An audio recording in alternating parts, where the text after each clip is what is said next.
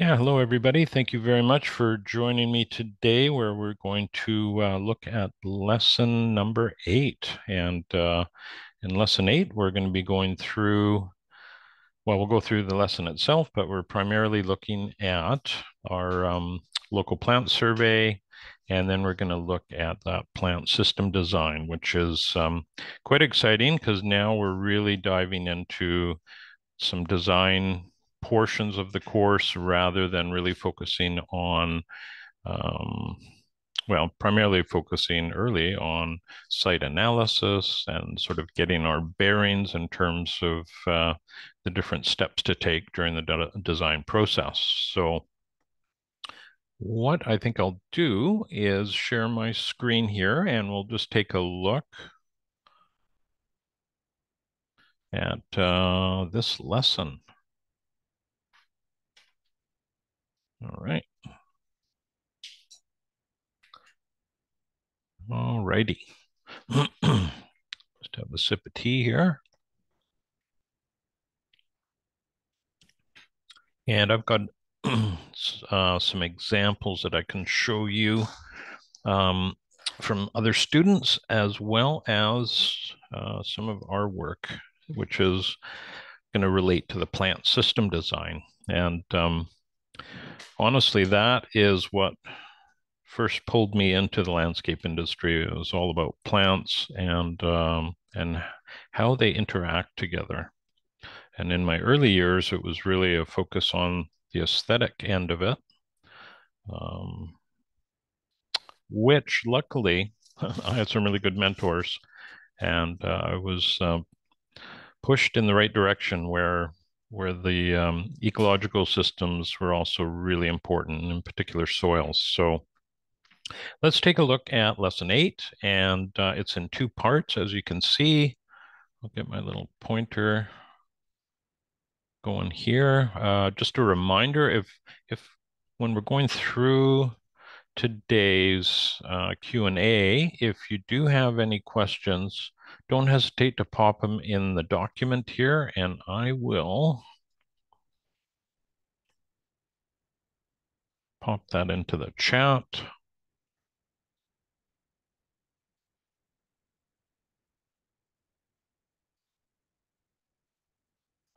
soon as I find it. There we go.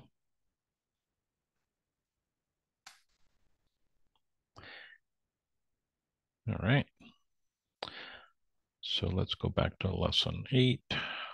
All right. So as I'm sure you've noticed with several of the assignments, there's usually a real focus, and there's part of the assignment that's important, but not quite as important in terms of grades. So you can see here, your local plant survey is 4 points, and then the plant system design is 14. So it gives you a little bit of an idea of, how to allocate, ideally, how allocate your time and energy.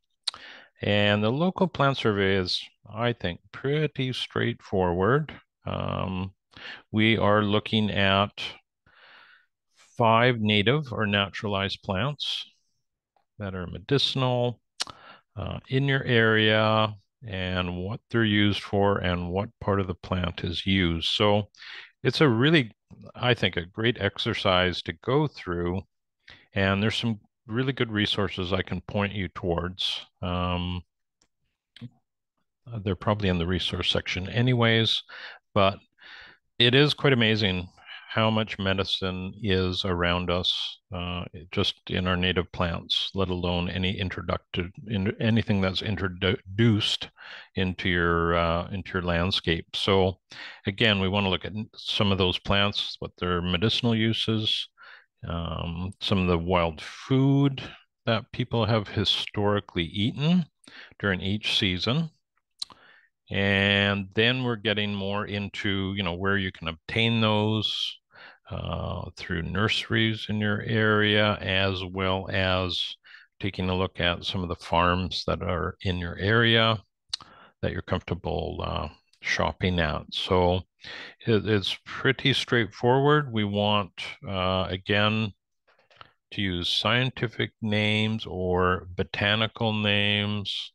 Um, You want to really cross-check some of this information to make sure that it's accurate. So if you were to read somewhere, oh, let's say stinging nettle is a medicinal and it's used for X, Y, or Z, you would certainly want to verify that with some other sources just to make sure um, that you're not going to ingest something that's not good for you. Yeah, and then a little bit of annotation here. So let's take a look at an example. We'll go to us back up a little bit here. One of our past students, and this person lives on not too far from where I am, about a couple hours away. And you can see here there's a list of 4 plants. Way back in the day, I think we only asked for 3. So in this case, we're asking for 5. But you can see there's yarrow or Achillea millefolium. There's horsetail, which I'm sure as valuable as it is, you don't really want to see that in your landscape. Blue elderberry and Oregon grape, and there's many, many more. Some that can be quite surprising. So I really enjoy this part of the assignment as far as from a grading perspective, because I continually learn a lot about all of these plants, and I'm fascinated with these 2 columns here where we get into the actual properties that are used and why they're being used, what the uses of these are. So that's a little bit of a snapshot of that. Now, if you're looking for a really good source,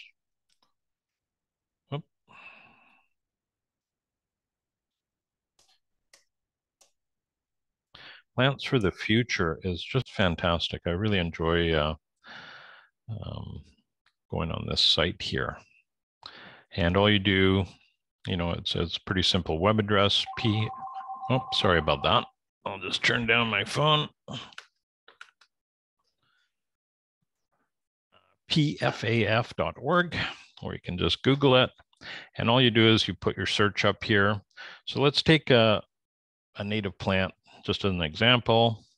Let's say Douglas fir, and you wouldn't think Douglas fir has a whole lot of medicinal uses, but this is an excellent database. So what we get is there should be an image up here. I'm not sure why my video is running slow, maybe too much going on our network right now. But we get a breakdown here of your common name, the family, the hardiness zone. So these are all, interesting, the habitat. And this is where it gets very interesting. We get into edibility rating, and we get into other uses and medicinal rating. So who would know that Douglas fir has got a 2 out of 5 edibility and a 2 out of 5 on the medicinal rating? That's very interesting. So we get a little bit more information as we go down here, just a rough description, as well as edible uses and medicinal uses. And it's fascinating to go through these, especially with our native plant material. So this is a one really good resource. And I know if we go back here to the assignment resource tab, that's listed here, along with many others. This I find particularly good in terms of covering both bases, medicinal and edible potential on plants. And I often find, even with some ornamental, that there are plants that I've been working with for years that are indeed valued in terms of either medicinal or edible properties. So great resource. Another really good resource is the Natural Capital Plant Database. That's a great one as well. So that gives you a little heads up about resources and what's expected there. And then, of course, please do take a look at what's required with the rubric here, because as with all assignments, this is how I grade you, and you'd want to ensure that you're including all these elements within your assignments. So that is about it with the local plant survey. Does anybody have any questions about that part of the assignment? If they want to chime in, can now, can wait till later, whatever works. I do think it's pretty straightforward. Now for the more challenging part of the assignment is the plant system design. And this is a really fun part, because this is where we start to get to play with plants. Now, the tricky part of this is we're going through this process, but we're doing it on paper. And I'm the first to admit that in the earlier part of my career, I would have really struggled with this, because I needed to be on site with the plants and design it kind of on the fly. And I operated that way for, oh gosh, at least a decade before shifting into more solid documentation of designs. So if you're having trouble with this, do keep in the back of your mind that, it will get easier, and everybody's got to start somewhere. If you had seen my first plantings,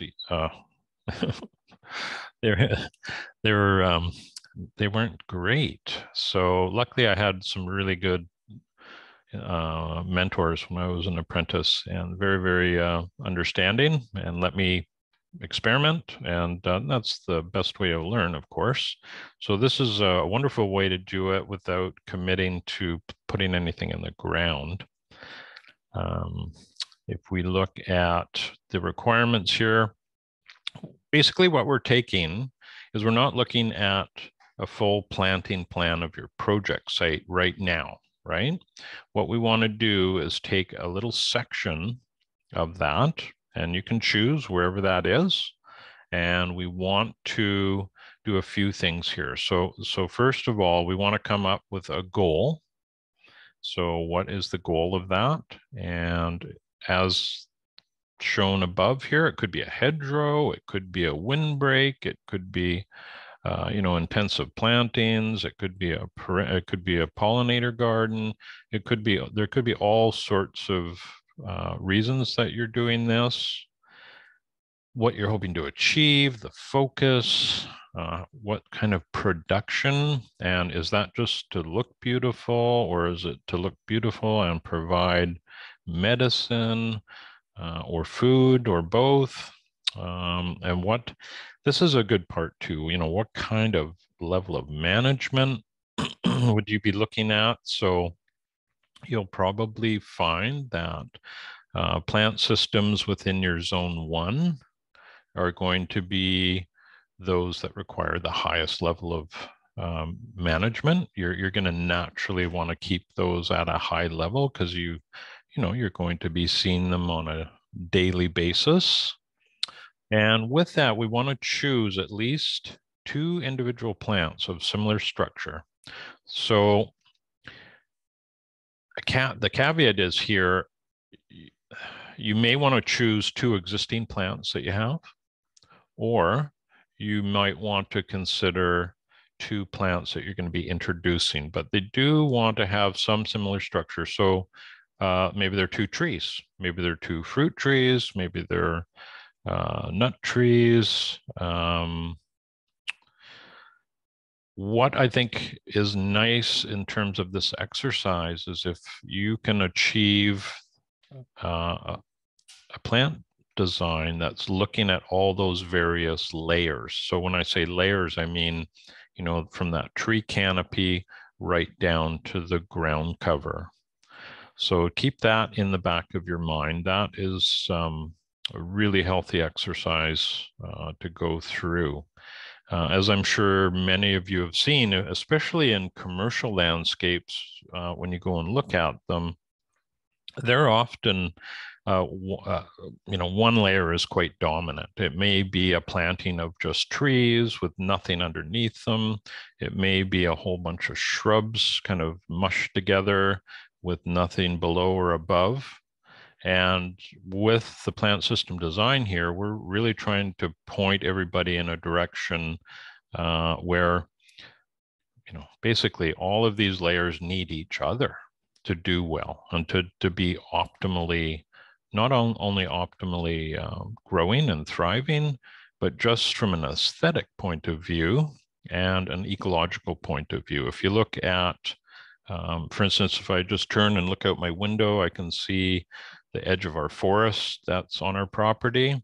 And when you look at the edge of the forest, you can see those various layers we have. For us, we have a tall Douglas fir canopy, then it comes down to a large shrub canopy, and we also have some smaller trees that are growing in that zone. And then we get into that herbaceous canopy and very low shrub, and then potentially in that ground cover, climber, and even more tuber type plants. So really, I can't emphasize enough is just think of those different layers. And there's no right or wrong with this. You're not going to be graded on whether I think your design is going to work or not. That's very subjective. This is more about trying to include all of those things. So here are important things to consider. So the ecological service that's provided. And right away, if you have tree, shrub, perennial, and I've seen this on projects where we have started creating a landscape. And as soon as we get that tree and shrub layer in fact, on a large project we did, there was very little activity, bird, insect activity. Soon as we got those foundational plants in, boom, the birds moved in. So they need to have those different layers to feel safe. And as well as that herbaceous layer provides a good food source and cover for them. So think about that. So that's an ecological function. What yield are you hoping for? And why have you placed plants in that chosen position? That's worth considering. It may be because, well, this is a plant that needs a lot of light in a nice little microclimate. Maybe you're planting, let's say, an olive that where I live, it's really on the edge of hardiness and whether we can get away with that. But maybe it's near a south wall. So that would be an example why that would be going there. It's suited for that microclimate. And have you ensured adequate space? So, and it's not only adequate space for management, it's adequate space for the plants themselves. And I would encourage you to consider when you're placing your trees and shrubs to do it in a manner where you're giving them the space they need over the duration of their life, or at least the 10 to 20 years span. I mean, it's really hard to predict exact sizes that your plants are going to become, but you can get pretty close, and with experience you get better and better at this.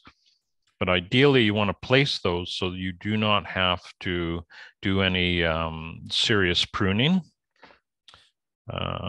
unless that is your intent from the beginning. I'm just taking a coppice agroforestry course, and that's of course all about hard pruning of woody material.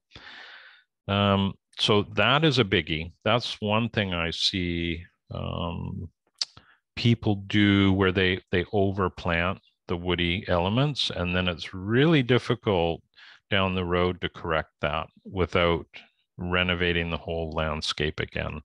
What you can do is you can use perennials as fillers, and those can be shifted over time quite easily.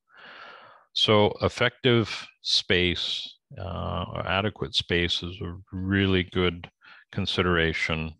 You want that, the size of each plant when it's fully grown. So even if you're buying a 1 gallon, a very small, say it was a chestnut, you want to show that chestnut as it's going to get larger. And typically we may not show it at full growth, but we will show it sort of in that midpoint. So you do want to do a little bit of research. And honestly, you can't overdo that end because plant knowledge is such a key part of the design process. But that comes with time. So, but getting used to learning more and more about plants is just a really good use of time. You also want to consider with your trees that you're going to have a drip line and how that's going to interact with plants that are below it. So I'll show you a few examples. We get into that a little bit deeper.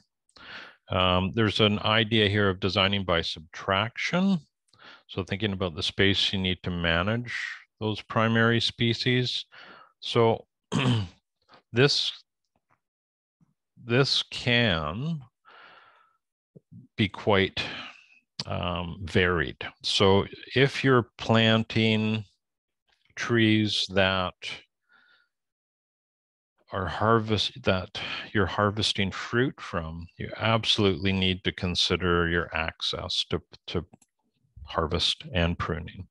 If there's any trees in there that are more on the ornamental side or more for their aesthetic beauty, then that is less important. And in fact, much of the ornamental work we have done, tree pruning is just, if you've done the initial design and installation correctly, it's pretty minimal. It's just dead and diseased wood that you'd be taking out.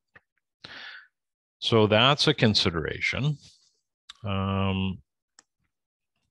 Considering your sectors and your microclimates are pretty vital. So if you go back to your sector map and you look at it and you think, I've got a winter wind coming from a certain direction that I do want to screen, then your plant choices are going to fall into that. This is your opportunity to put the right plant in place to do that, as well as the microclimate. And let's see. So then we get into how to arrange all this, and there are so many ways you can do this. And you'll constantly probably change your thoughts on that. I'll show you a few examples after I've gone through this of what we've done, and you'll see there's just endless possibilities. So you may want to have your landscape such where it has unity, right? So it has a feeling of unity. And to do that, you need to have some repetition. So that means you need to select a plant and repeat it through the landscape. And often that could be a woody plant, it could be a tree, it could be shrubs, it also may be grasses or herbaceous plants or anything like that. So unity is a biggie that you would want to consider. And this only really dials into the aesthetic end of it. If the aesthetics are just not on the radar and not important, then you don't need to concern yourself with that as much. But what you may find, and I probably could find a photo. I had one client who almost wanted one of every plant that she could possibly get in her landscape. And as beautiful as it was very, well, we'll say it had a feeling of being very busy. There was a lot going on for the eye. And if, you take nature as our inspiration and you look at a meadow or a forest or any natural habitat, you don't typically find the same mass diversity when you're looking at it. So there's a calming effect. There's a calming effect when you look at a Douglas fir forest. So even though there may be cedar and pine and big leaf maple and other items in there. So unity is something that you might want to keep in the back of your mind. So clumping is one consideration. We often do that with herbaceous plants. We will drift or clump many individuals together. Curve linear rows. So trying to create, rather than being very linear with your plantings, you may want to give it a more naturalistic feel. Layering by height, we've discussed that. Solar bowl, so you may have really a microclimate on your site that is just this fantastic bowl of heat. And on our property where I live, we have several of those that we've identified. So we know when we want that late, let's say we want really good solar exposure for a certain plant during the fall, when it's coming into its glory, we know where we can find that. So, and again, that goes back to our site analysis, knowing where those places are. And how do the plants support each other? And that is such a huge part of these multi-layered plantings.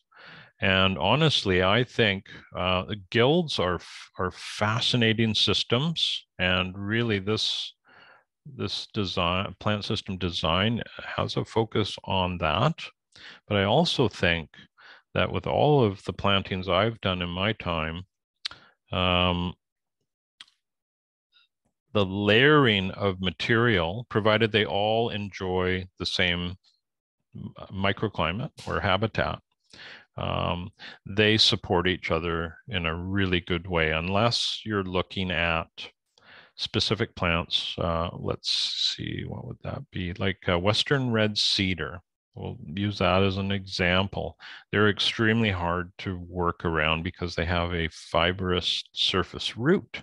They're used to being in areas that are quite damp.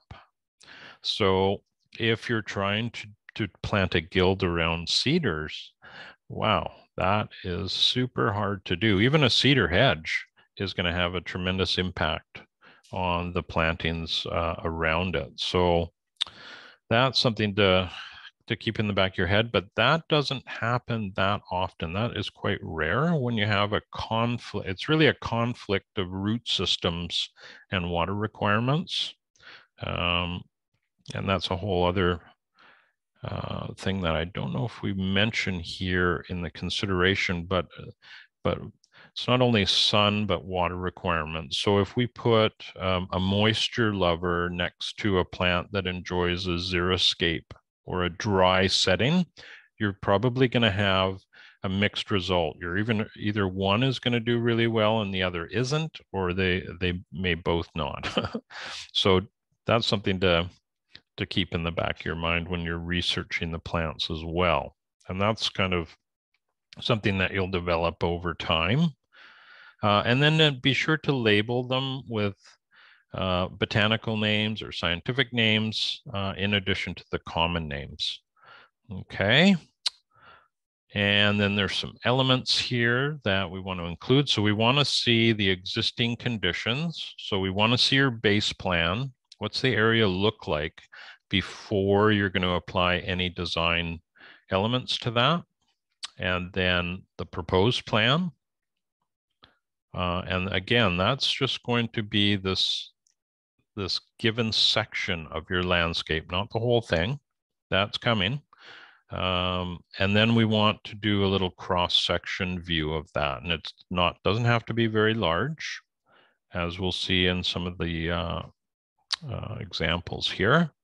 And then there's a plant species matrix where we're listing all the plants and some of those attributes and their interrelationship and management questions here that we want to look at. And of course, the SWOT analysis. So after you've gone through this, you know, what is your takeaway? What have you sort of seen that are strengths and weaknesses in that design?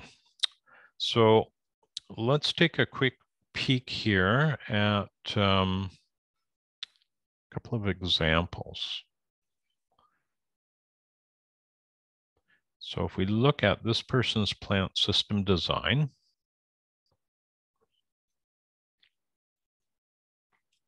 this has been set up, I think, quite nicely in that we have in the bottom here the base plan, and then we have a highlighted area of their plant system design. So I like that. That's a really nice way of showing the whole and how it relates to it. And then here is basically their base plan, the entrance to the property, what's currently existing.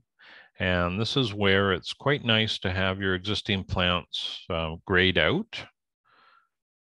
And you'll see why that's of value when we get to the actual design here. So this is the area, but this is where the student is going to provide the proposed fig guild. So as you can see, it's not very big, right? This is only about 30 feet wide.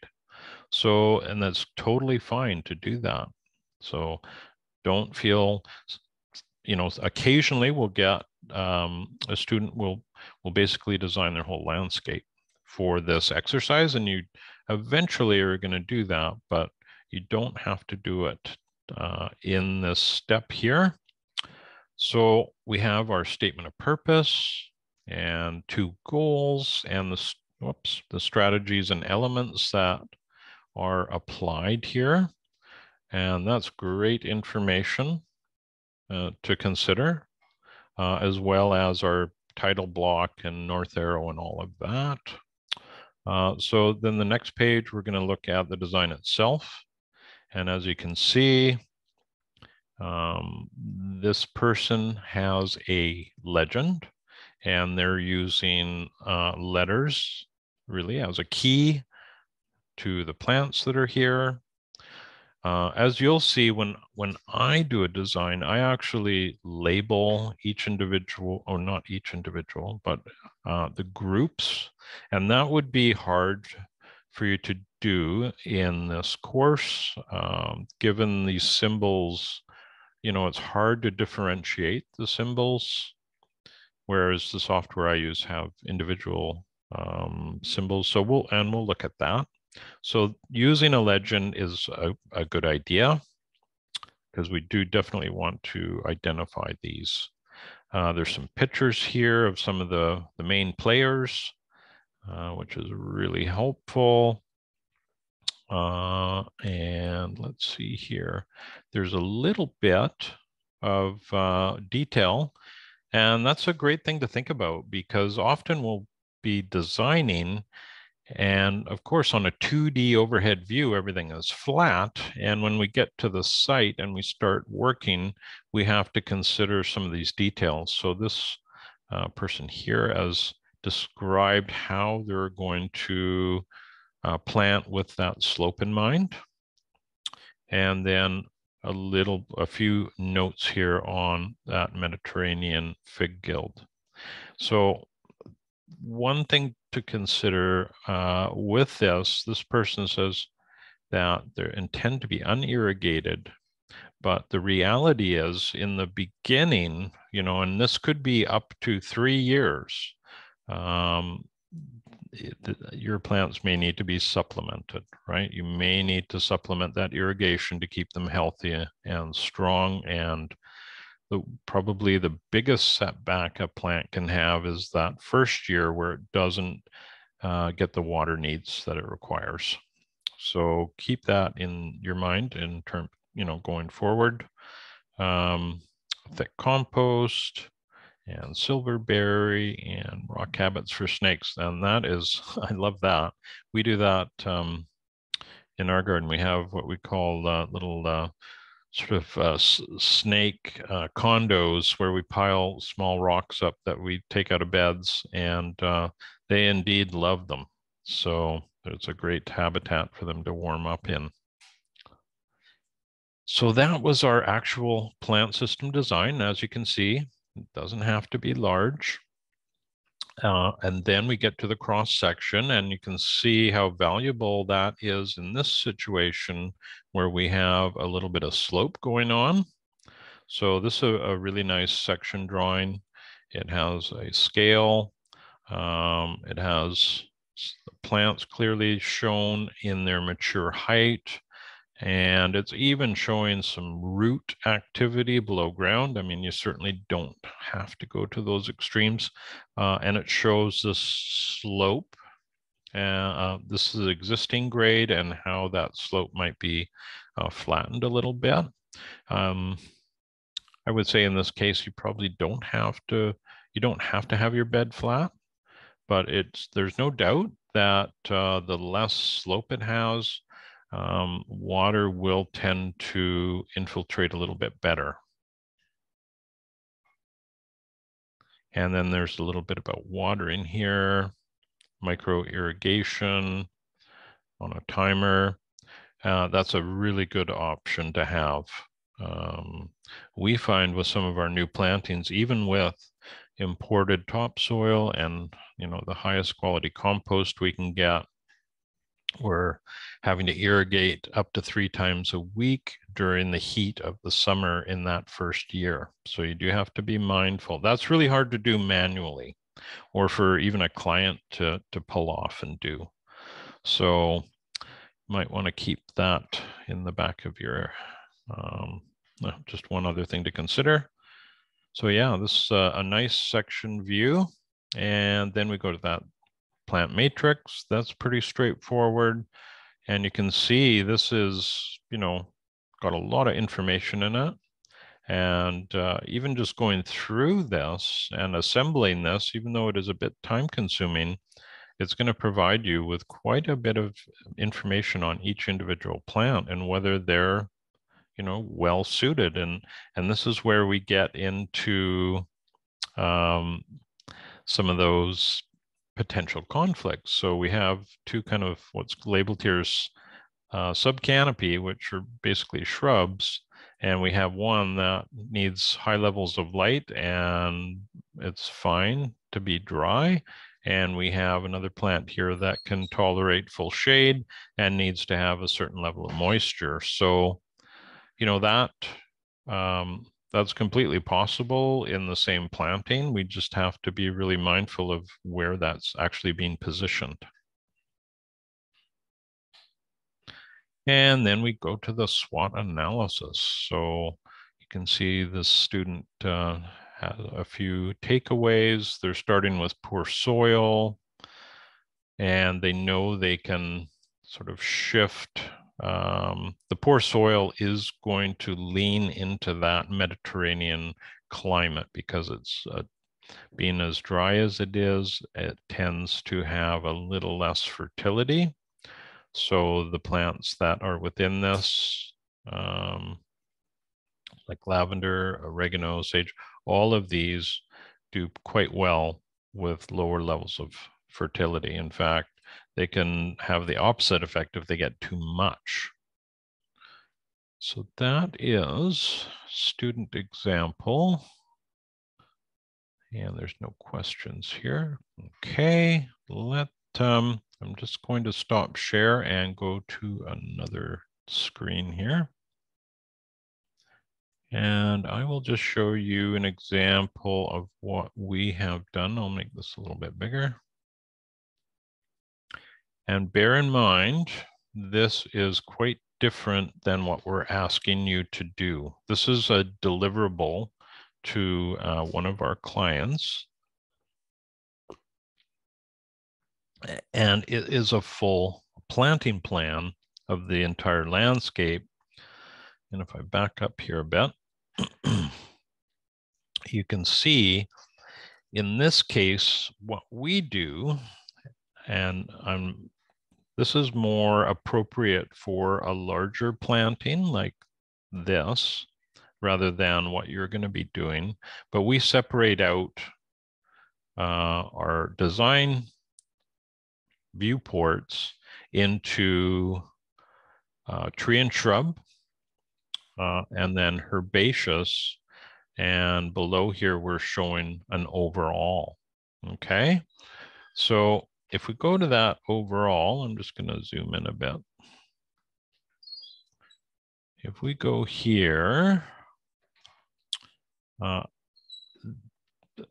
I'll refer back to this other sheet where these are indeed labeled, but you can see these are different symbols, and these are all basically different trees that our client wanted.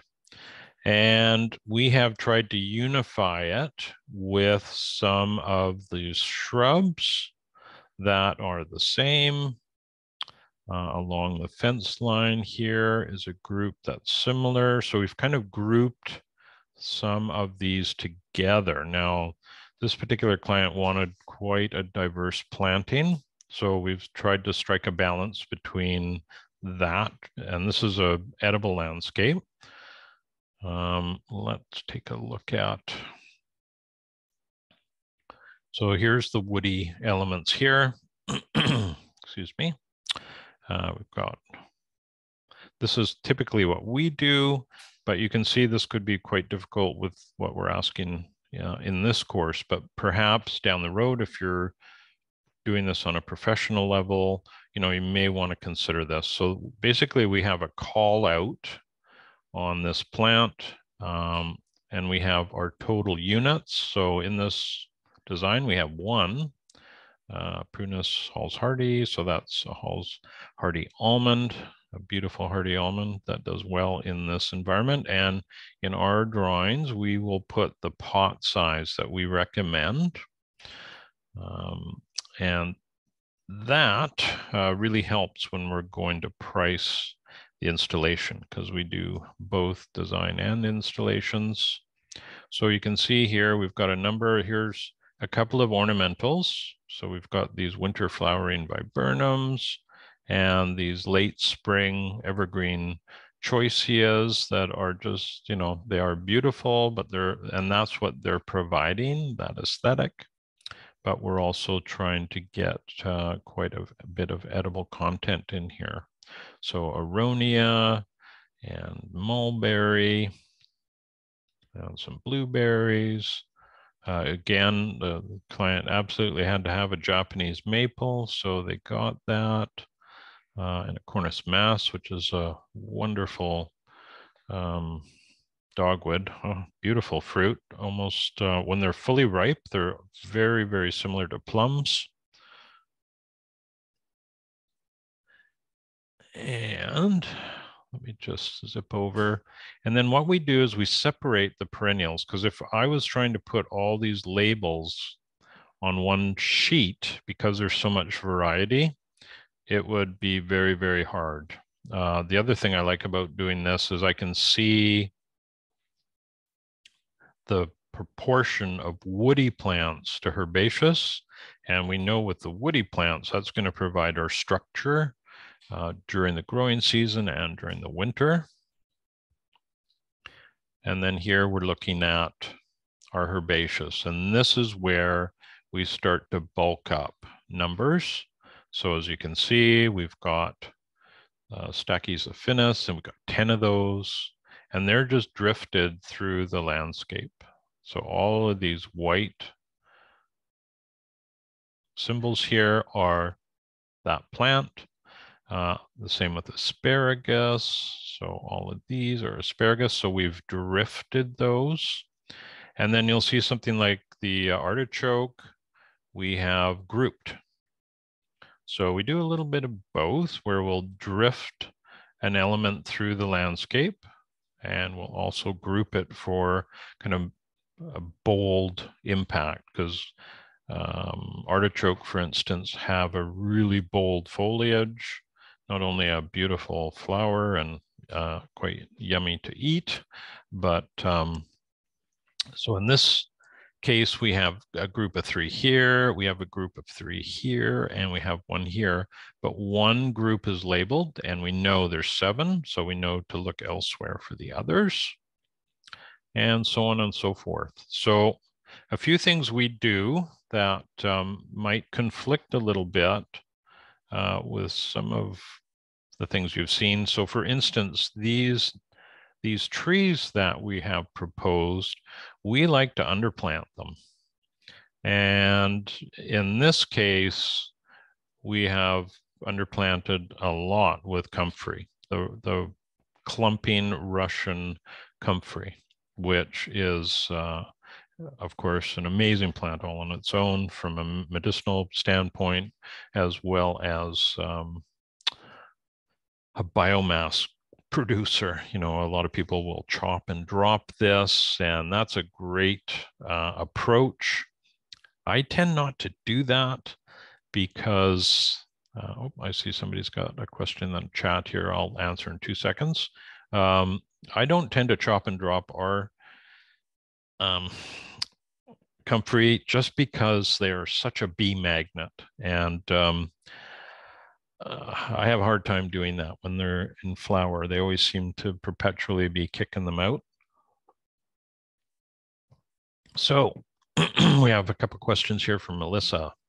Is there enough evergreen shrubs to support aesthetics? That is really subjective, okay? And that depends on your client. And if we go back to that sector analysis, what they're trying to achieve. In this landscape, it's fully fenced. So it has a 6 or 6.5 foot fence going all the way around. So there's not a concern to screen out a neighbor, at least during the whole year. And often, yeah, I hear what you're saying. We like to hit a balance with that. And I'll show you a couple of photos here, as long as I don't run out of time. I'll get my photos up and going. But that is a very good question. And I would say that is a little bit different with every single project we do. And an example, which I'll show you some images of, would be a project that we did last year. And there's this huge, it's an urban project, kind of like this one here, but it's surrounded by Douglas fir forest. So we already have this tremendous evergreen content. So it's less important in the landscape, at least in the rear garden of this particular client. So if it's a wide open space, yeah, you're going to want to integrate more of that. But again, that's very, very personal.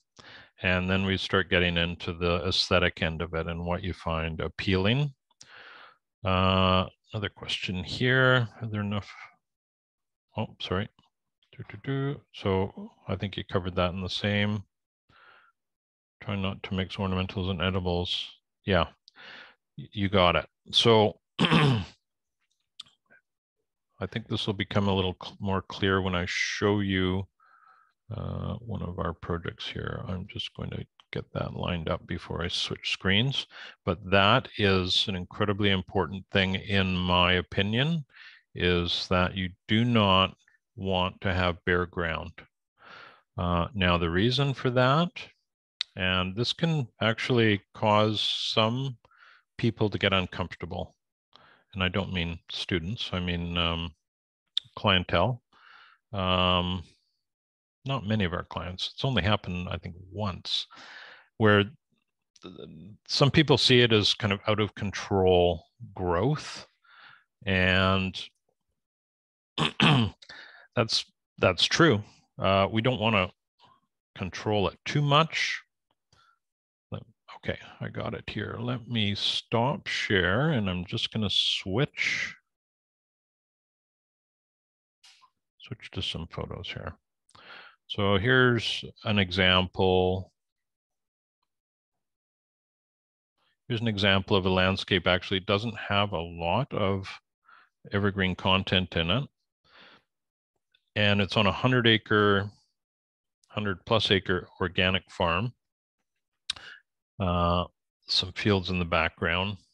The primary purpose here was to try and create a landscape that was in keeping with this sort of wild surrounding areas. And you can see here, if we go through, you can see the repetition. So there's a lot of different plant materials in here, but we have some similar trees. We have huge drifts of ornamental grasses. We have some grasses here. It was really heavy on the grasses so that it would blend in well with surrounding areas. You can see these Lysomachia ephemeron, one of my favorite perennials from my ornamental days. You can see them here, here, here. So those get repeated. And then we repeat. We've clustered this phlomis here, Phlomis russelliana. We've got some over here. We've also got some echinops, Ritro, that's being repeated. And then there'll be sort of some one-ofs. So in this view, we have a one-of with the aster. We've also got some penstemon over here. Some liatris, there's all kinds of things. There's a verbascum here. So we're into medicinal now. And, but you'll notice you can't see the ground. And this is a year after planting. Now, because we're not seeing the ground, we have a whole lot less opportunity for incoming weeds. Okay, so the maintenance of this automatically goes down in terms of weeding and then in terms of water requirement, because we're getting less evaporation. There's less soil being exposed to direct sun. And some people would, in this case, because this is an ornamental landscape, you know, some people would say, well, I have no room to get into the beds. And that's true. There's actually no reason to get into the bed during the growing season in this situation, right? So if these were edibles and we wanted to get in here to harvest, we would have to consider that. And it doesn't mean you'd have to have bare soil. It's just what types of plants that you would select, right? So you'd want some lower items around those pathways. So you still got coverage on the ground, but you had some easy access for harvest. And let me try and find one other one here when we're talking about evergreen versus not.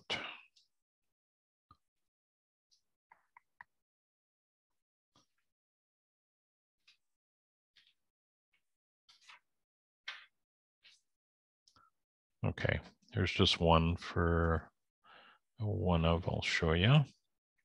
It's a landscape we did many years. This is the landscape I was talking about that the owner wanted, just this huge variety.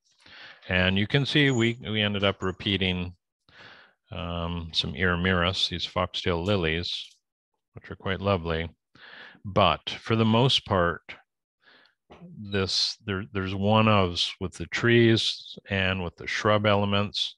So you can see that it has a completely different effect aesthetically, right? Especially when we get to the edge. So that's just an example of repetition and unity versus maybe not having quite as much. I'm just trying to find one more batch of photos here. Sorry.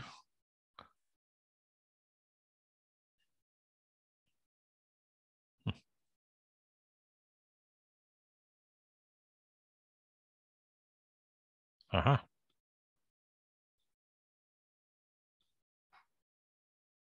All right.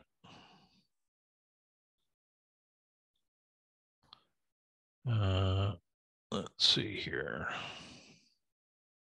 This is a big landscape we did in Nanaimo here. These were all, it's all wooden retaining walls that got, they were all kind of, they were full of carpenter ants. They were on their way out. So we replaced that. We had to demo all the concrete, and then a bunch of retaining went in and some concrete unit pavers, which set the, let me see.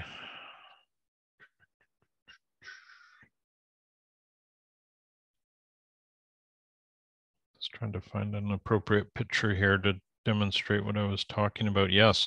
Now here's a great example. This is what happens when you get drainage wrong. And it's good to take note of, because things do go sideways and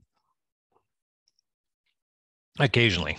So in this case, this wall got installed during the fall, and we worked together with an excavation contractor to do the demo and all the prep work. And then we had a mason that we worked with for 20 years come in and do all the hardscape.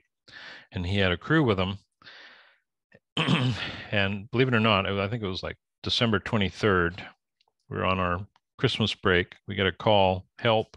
We got water everywhere. And after spending quite a bit of money just to get to this first phase of work. So we arrived, and pretty horrified to see this. So what ended up happening is one of the people that were working with our contractor, with any retaining system, the drainage behind it is absolutely critical. So we've worked with this fellow for years and years and years, and he's well aware of that. But one of his guys that was working there went too fast and made a mistake with the actual fall of the drainage pipe. So drainage pipe has to fall in order for water to flow through it. And right in and around this area, right in here, the pipe ended up going up.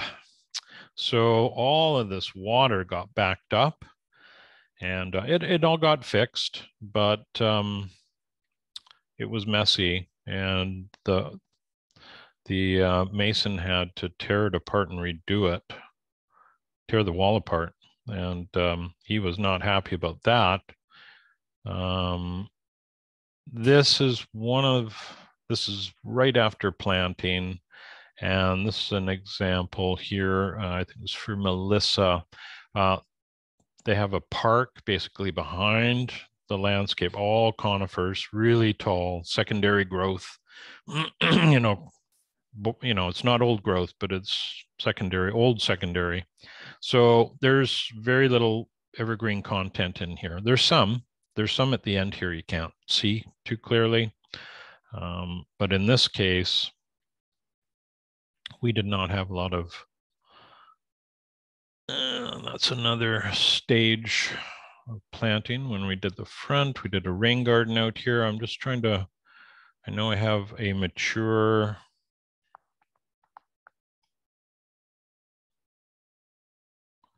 so that's less than a year. This is like the following spring. So we would have planted it. This was the year after.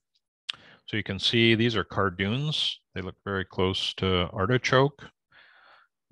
But we used cardoons in this situation because where I live, artichoke, unless you protect them, unless you're really mindful over the winter, you're going to lose them. And we didn't want that element to be lost. So we did cardoon, which is still a really interesting plant. But this is a lot of herbaceous plants and some woodies in here. So it's difficult. That's a new planting. And I might have, got another question in the chat. Oh, thank you, Melissa.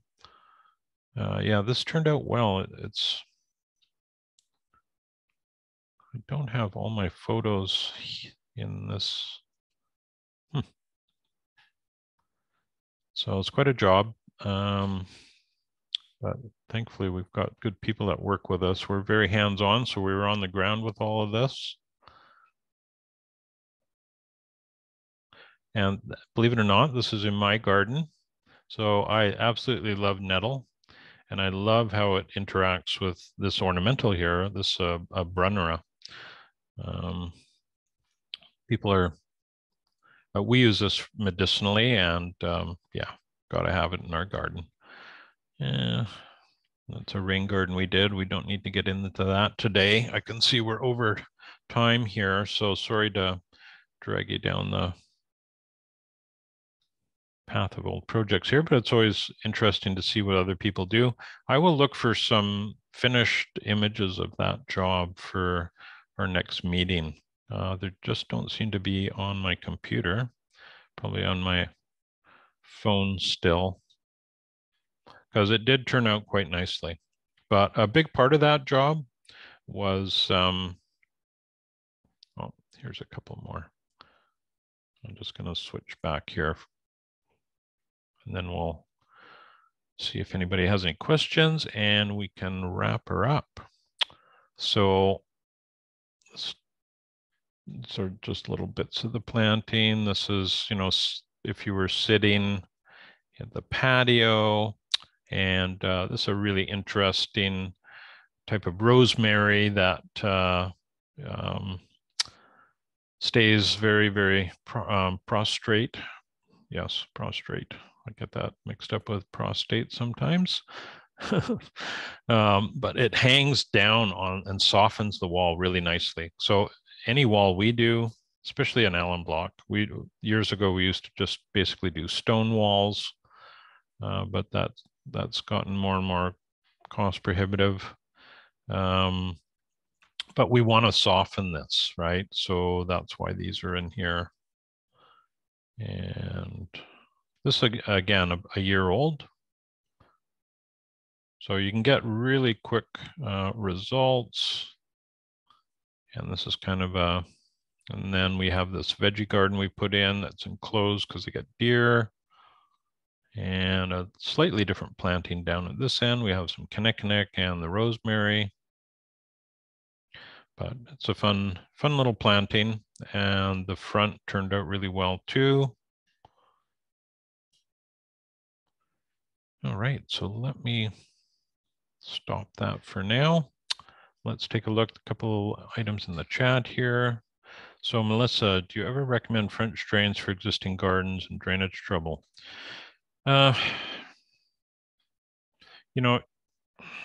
Drainage is a really tricky thing to consider. Years ago, if we needed to impose our will in the landscape, we would drain, wouldn't even think about it, and get drainage installed to dry up an area. And now we do less of that. We try and work with the setting. Unless, of course, you're talking about any structure, right? If you had water putting pressure on a house or any structure like a retaining wall, you absolutely need very, very high quality drainage behind the wall in order to ensure you don't get the result we saw earlier, right? So do I recommend it? It's so site specific. I would, if it was a wet area and it wasn't causing any implications to structure, I would try and gear the landscape to work with it now, rather than sort of fight against it, because you end up having to pump water in later in the year, and that just makes less sense now than it did when I was younger. Hope that answers your question, Melissa. Amanda has a question here. You mentioned earlier that you were an apprentice. I was. How did you find someone to do an apprenticeship with? Well, I was beyond fortunate. I'll make the long story short. I was working in a greenhouse setting with mentally handicapped people in an institution in British Columbia here in New Westminster. It was called Woodland School. It's got quite a dark past now, but it was a huge facility, and they had three, 4 huge glass greenhouses. And we would take high-level residents and grow hanging baskets that would be sold to the staff. It was a great program. And after working there for a year, I realized I really got dialed into the plants. And we had an unfortunate situation where it was a unionized position, and we went on strike. And my dad worked at the facility, and he would check in on the greenhouse for me and water as needed, but he was as far from a green thumb as you could get.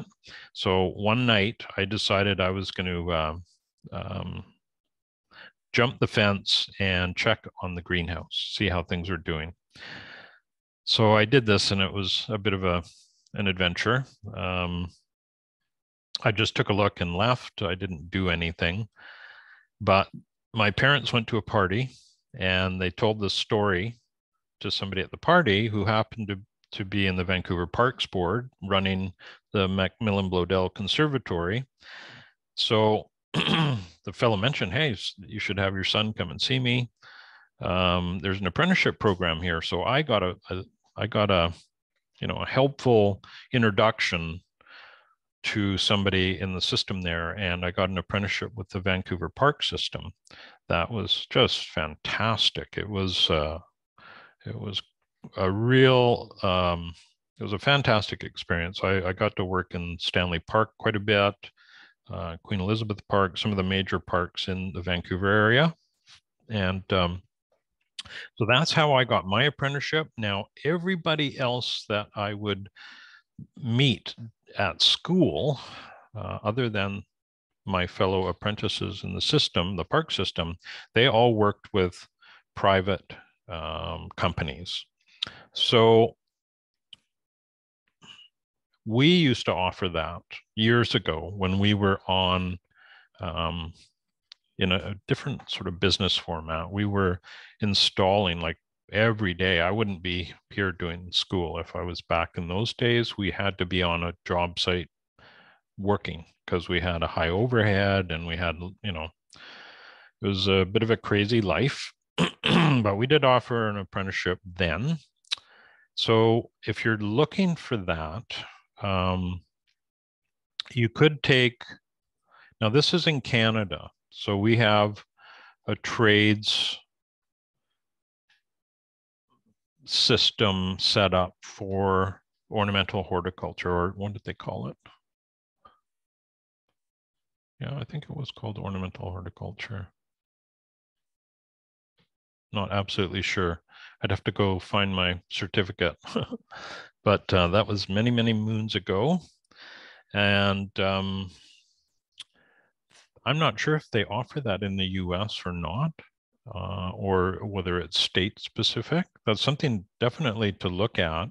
But I think one takeaway, Amanda, is if I was starting over again and I had the knowledge I have today, I would take a look in your area locally at who is doing work that you like, that you would like to be doing. Maybe a small company that's designing and installing ecological landscapes. Or maybe there are none in your area. Maybe it's going to be an ornamental landscape professional, but perhaps they have really good practices and they don't deal with synthetic fertilizers and herbicides and that sort of thing.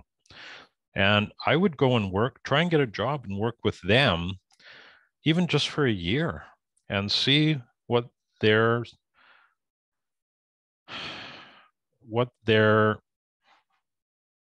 processes are as much as you can, especially if you feel that, and even if you don't at this point, if you feel you want to strike out on your own one day and do this. And believe it or not, for a decade, I had absolutely no interest in doing that. I was very, very happy working in a big, beautiful park and getting to play. I basically could do anything I wanted each day. If I wanted to go and renovate an area, that's what I'd do. But eventually I got to a point where I've discovered I wanted to be on the creative end primarily rather than maintenance. And that's the other thing to consider. Do you want to maintain plants and do a little bit of planting, or do you want to primarily build? And maybe that'll take time to determine. That's what I would do. So Amanda says, thank you. Honestly, circling with online content. So I learn better with hands-on. Oh, I get it. Yeah, that's exactly how I learn. And, you know, in the landscape industry, the huge learning curve starts when you're planting and observing. So a year later, looking at how things do. And some of the pictures I showed you are an example of that. So when they get planted, the landscapes look like nothing, right? They're small plants. They're, gosh, how's this ever going to turn into anything? And then boom, you get a good response. And in the early years, there'd be good responses and then some things that didn't do so well. So you kind of figure out why that is. You deduce to the best of your ability why that is and shift from that point on. I mean, that's sometimes a painful lesson because when we install plants, we warranty them for a year. And I wouldn't necessarily recommend that for people starting, but it gives our clients a little bit of reassurance that the investment they're making is going to be, we're going to stand behind it. And so I definitely, the hands-on experience is, 10 times what this type of education would be. Now, I think on the flip side, if you were just to go out and work for somebody without this sort of foundation, it would be a much different experience. So you could probably work for somebody, Amanda, and realize that you have a greater insight that in some areas than they might have because of your experience here, just with increased knowledge with permaculture design and realizing that everybody's going to apply it a little bit differently. So yeah, I hope that helps you out. Yeah, you're more creative. That's excellent. And definitely would encourage you to do whatever you can to exercise that. So, and that for me, when I was young, I used to work all day, come home, and then I would hit, because this was in the days before the internet, hard to imagine. I had a collection of books and I would just dive into learning about plants. I would just, near obsessive, just learn more and more and more about plants so that when I went out and I was in a nursery or I was using them, I had this base knowledge of them. And that continued right through my apprenticeship. And after I finished that, I went and worked in England at Windsor Great Park in England for a year and a half. And that was a huge deep dive into plants because they are extremely serious about their landscapes in England, especially the royal family over there. I wouldn't be so keen on working for them now, but especially since they only paid me £2 an hour, which is basically at that time $5 an hour. But I wasn't there to make money. I was there to learn, and it worked. It worked well. So yeah, I definitely encourage everybody, if you have creativity, you feel you need to express it, even if that's on a really small scale, even a container, have some fun and learn from it, and realize the huge challenge here, unlike say an interior designer, is that these are living entities and the soil is living and there's going to be failures. But with that comes, some great information you can take away, but it's extremely variable. So it's really hard to build a landscape and sort of hold it It doesn't stay static. So it's amazing seeing landscapes years later after you've put them in and how they've developed, and can be quite surprising. So, all right. And well, thank you, Melissa. Yeah, it's always fun to share experience and knowledge with everybody. I have a lot of fun doing this, and I've gone way over, so I do apologize for that. I'm usually a little bit more on the ball when it comes to keeping it to an hour, but it was fun. This part of the course, when we get into the plant system design and the zone one, there's a lot to share, and I'll do my best on that end. So thank you very much, everybody, for joining me today, and best of luck with your assignments. I really look forward to seeing how they turn out for you, and have fun with it. And if you have any questions, don't hesitate to pop me a note during the next week, and I'll do what I can to help you out. So thanks again, and we'll talk to you soon. Bye for now.